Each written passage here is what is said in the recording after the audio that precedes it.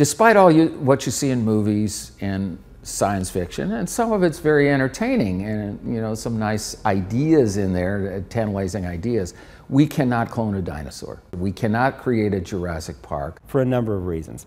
First, there isn't a lot of DNA preserved in the ancient fossils, and that is severely damaged. We are nowhere near ever finding a whole genome for an extinct dinosaur. Maybe in a few years, maybe down the line, we might finally get some really reliable evidence on a DNA sequence from a dinosaur, from some tissue of an ancient dinosaur, but it'll only be a tiny, tiny smattering of that huge genome. There could be as many as 30,000 genes, and we might get a signal from a couple of them.